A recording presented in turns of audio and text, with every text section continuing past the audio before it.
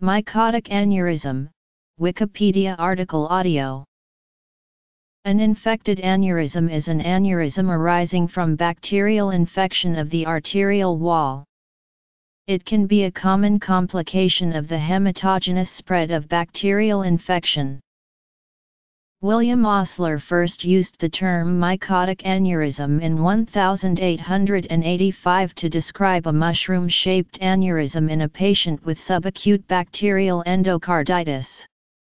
This may create considerable confusion, since mycotic is typically used to define fungal infections.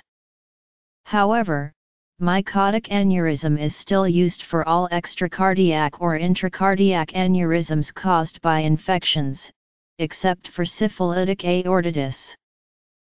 The term infected aneurysm proposed by Jarrett and Associates is more appropriate, since few infections involve fungi. According to some authors, a more accurate term might have been endovascular infection or infective vasculitis, because mycotic aneurysms are not due to a fungal organism.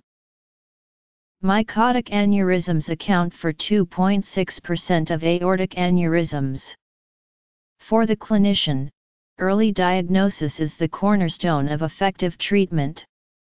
Without medical or surgical management, catastrophic hemorrhage or uncontrolled sepsis may occur.